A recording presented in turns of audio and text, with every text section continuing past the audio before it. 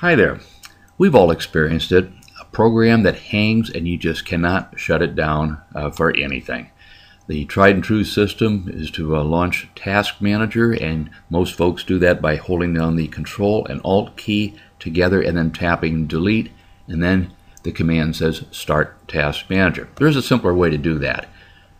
Move down here, follow the mouse, in the lower right area, not in the system tray itself, and not in the programs, but right-click in a clear area and simply Start Task Manager. Go to the applications. This shows all the applications I have running at this particular time. Let me go ahead and open Notepad just so you can see it on the screen.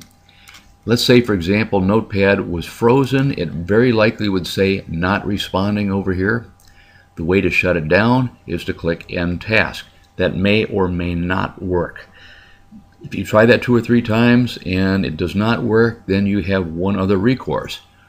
Right-click on the program, go to Process. In here, it's highlighted. It says Notepad EXE. Make sure that's the only one you do shut down. You could shut down something critical otherwise. Then select End Process, confirm you want to end the process, and Notepad disappears. Then you can shut Task Manager back down and go back to what you were doing. It's that simple. Hope this has been helpful.